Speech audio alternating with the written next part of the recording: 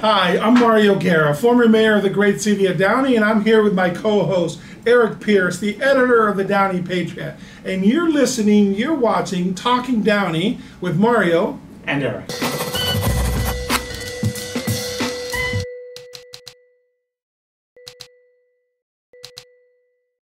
How are you, Mario? I'm doing great, thank you. We have a good show today. We're recording this on a Friday, and today we're going to recap the city council meeting. This is actually something that I've been wanting to do on a regular basis, right. Because not everybody has time to watch the city council meeting. So I thought maybe we can recap, kind of break it down, do a little. I'm more of a reporting kind of person, and you can offer the analysis. We can kind of share some feedback. We had a very eventful. Am I going to be? You're going to be the Joe Buck, and I'm going to be the Troy Aikman. Is that it? Don't call me Joe Buck. Don't call me Joe Buck. I didn't know. No, I'm not a fan of Joe Buck. So we did have an important council meeting Tuesday. I want to start with a topic that you've been very vocal about, which is the roundabout, the traffic circle over on Reeves and Quill. The city council decided Tuesday to just end that experiment. Yeah. Are you happy about that? It's about time. Okay. Our former council member there for that district on his way out decided, because he had heard at some seminar we needed roundabouts, so he put it on the agenda. The council voted for $100,000 to spend on reviewing how to make that happen. So final report comes back to the council. It was going to be $40,000 or $50,000 more just to practice it, and potentially $400,000 to $500,000 more to do it. If you've ever been to that corner, residents of Southwest Downey know. It's right next to Apollo Park and the senior center. And the senior center. So it's like the worst location in the entire city. It's very small. A lot of kids crossing from Rancho to Apollo Park. It was silly and dangerous. Yeah. So yes, I'm glad they stopped it. Common sense prevailed. I don't understand the why. Like, why of all the intersections? I'm trying to think. Maybe even Brookshire, Cherokee. That gets kind of crazy sometimes. Quill and Reeves. I've never seen a traffic jam there. Yeah. I've never seen a need for that. No. As a matter of fact, when I was mayor, they didn't have crosswalks there. So one day, it came from a resident telling us and showing us, and sure enough, I walk there all the time. So we put crosswalks in officially instead of just the stop sign without crosswalks.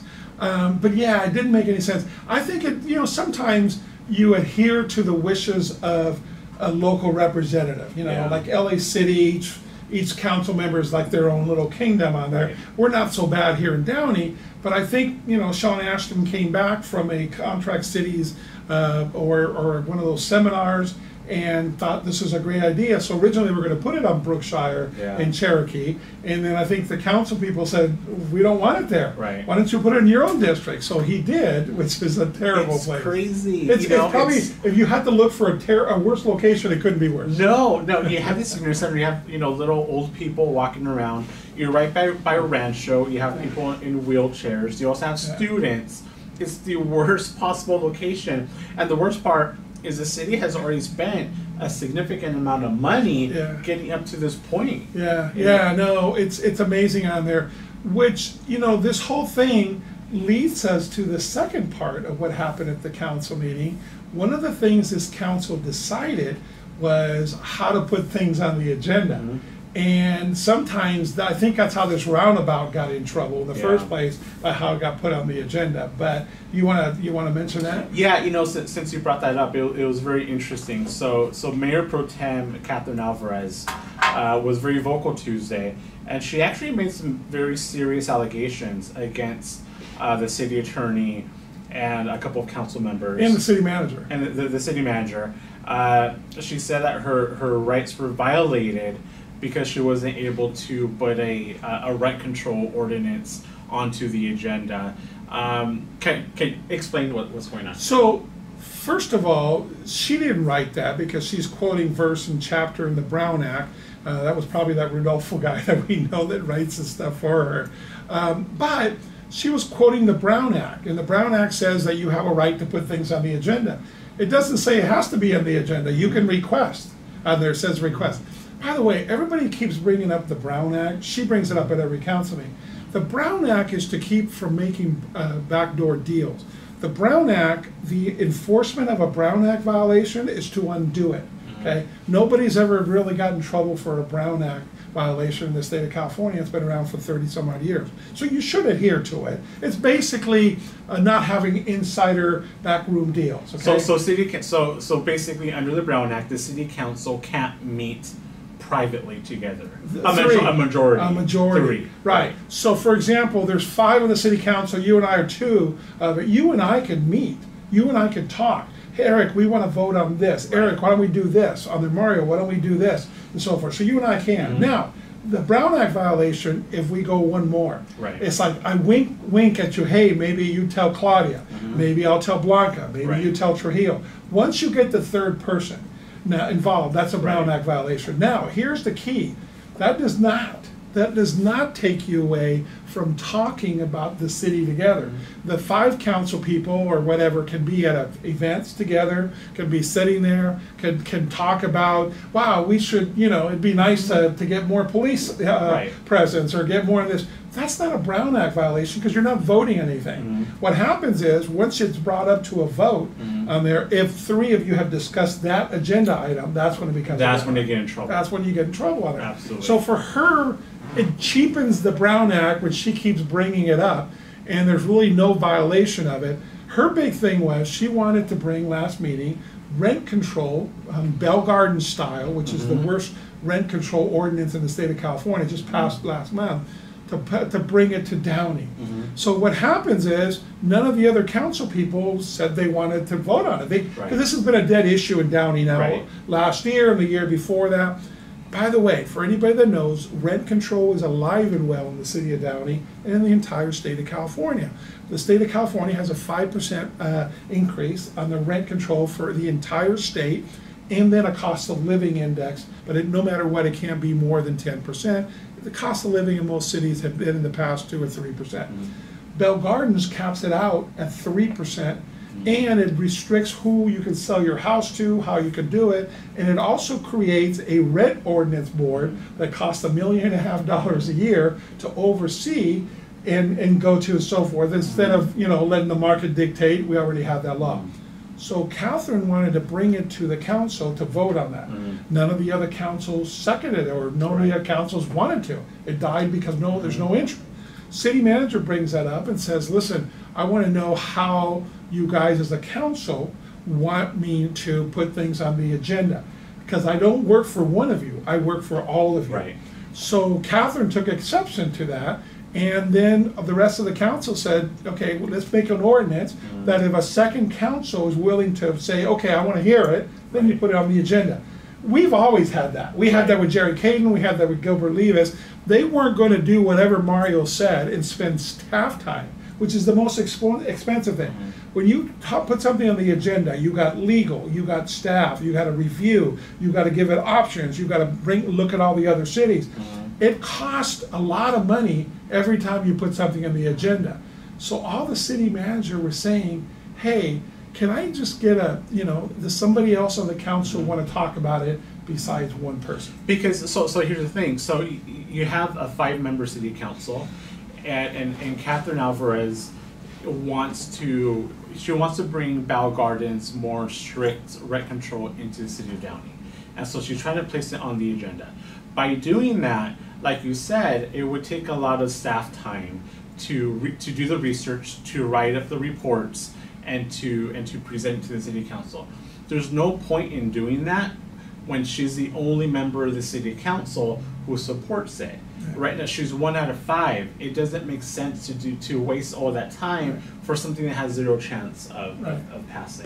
But from what I understand, she pushed it so much this last meeting that Councilman Trujillo said, okay, you want us just to look at the Bell Gardens? Okay, bring it to us and we'll look at it. So next meeting is going to be the agenda. 100% guarantee you that Catherine Alvarez is going to have a whole bunch of advocates here from Bell Gardens or from her tenancy union and so forth. They're going to be there trying to lobby for it. So I feel bad for the poor council people because they have to listen to this again when they've already kind of made their decision. There's nothing new or different here.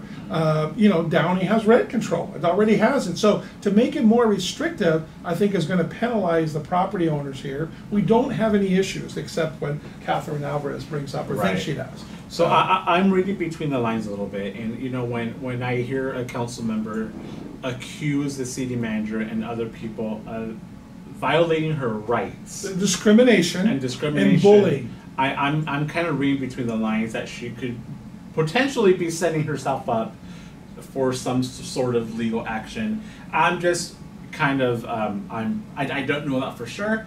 That's just kind of my analysis of what I'm seeing. Eric, she's done that before to other council members, and the city had to spend money investigating it on there and exonerating council members on there. So she's done that in the last year. She has cost the city so much money in the last year. But anyways, bottom line, you're right. Discrimination, I think the word was bullying, Brown Act violations, she's quoting in the whole thing.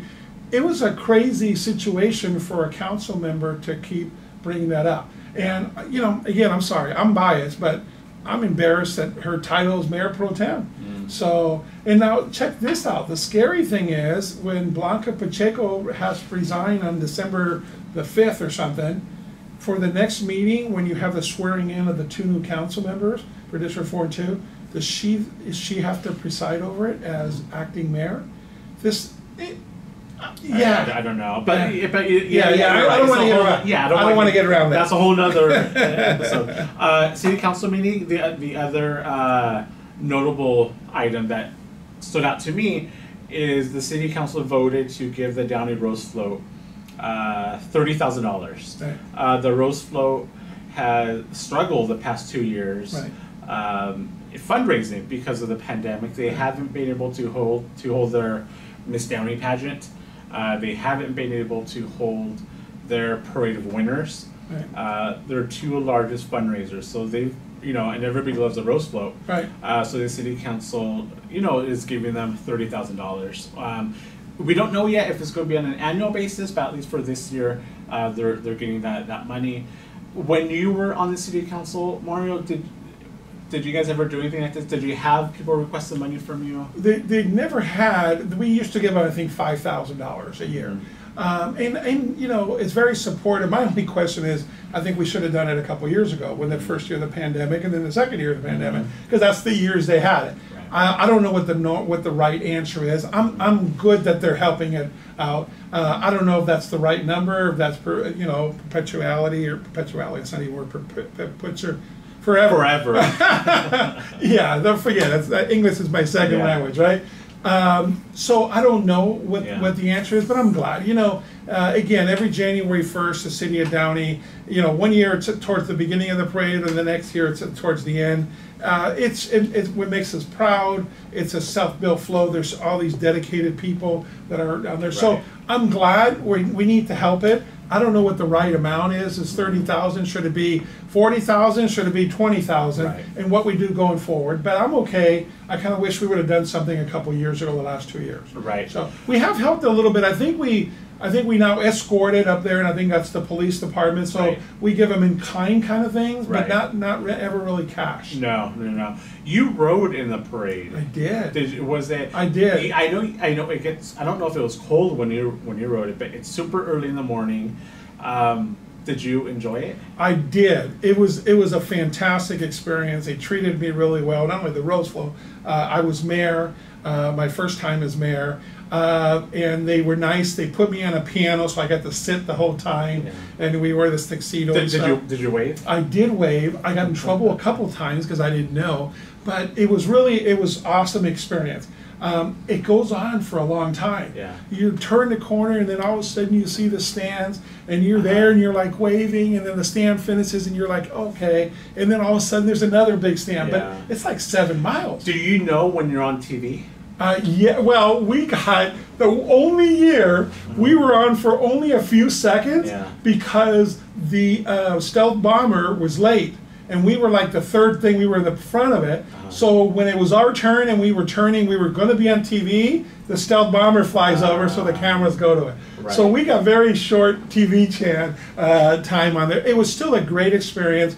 So I'll give everybody an inside baseball here. So you're in that thing, and you don't get to go to the bathroom for 7 miles, and you're going real slow.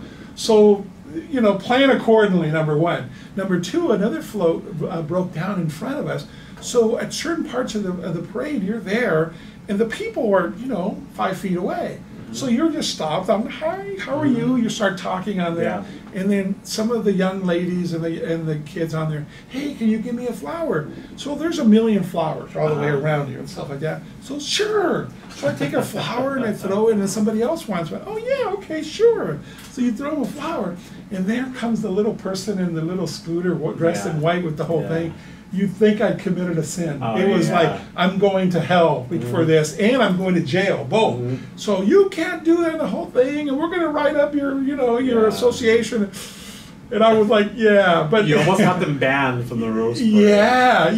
Just for throwing. I just was being the goodwill gesture. I mean, I could literally hand it out. I wasn't throwing up, because you're right, it would be anyway. But after the parade, they tow it back to Downey. They always put it in front of the embassy suite. They sell those flowers. I know. So I gave away $10 worth of flowers. But anyways, great experience. I'd love to do it again someday. It was when I was mayor. I actually entered a contest, and you know, and so forth on there, and it was expensive ticket. I helped it. I helped it with some good fundraising that year too, but it was all good. It's funny, you've ridden in it. Alex Dominguez, staff writer for the Downey Patriot, rode in it. I know a few people who have ridden in it. I've hosted the Miss Downey pageant, which was actually a lot of fun hosting it. My biggest fear was mispronouncing the names. The funny part is I hosted the last Miss Downey pageant, which was now like 3 years ago, and it's the same girls because they haven't been able to have one. But no, it's a good one. And I'm glad. I'm glad the city, you know, is stepping up. Again, I don't know what the right amount is, but something. I wish the last 2 years when they needed it more, they always need it because they're always out there fundraising. God bless. But you know, it's a good point, because I don't know. It does set a precedent, and I don't know if the city is going to get more people now coming to them requesting money. I don't know. The one argument you can make is we're getting, you know, great publicity for the city. As the City of Downey Rose Float Association, you know, it ties into the city. So, you know, if they don't do a good job, it does embarrass the city. So we're getting goodwill and free press and so forth. So you can make an argument it's a quasi city organization, although they're independently run and so forth. Other organizations, I think you're right. If they come to the city asking for money, that's going to be tough on there. I don't agree with the city giving money to private organizations on there. This is a little bit different. This is so tied in. It's got our name in it, and it's got great people working on it. So.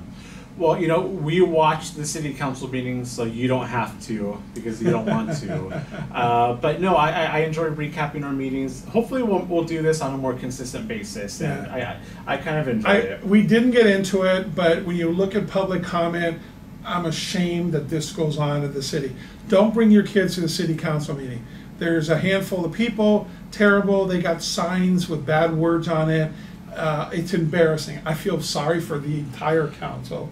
I feel sorry for anybody that has to go there, because the First Amendment does not give you the right to say the N word, the C word, the F word on there in writing, and it's a shame. It's a shame. Well, I mean, it depends on who you ask. Because you know, that's another conversation, because other cities don't tolerate it.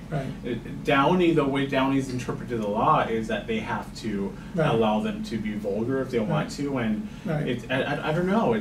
But you're right, because it's a terrible experience now.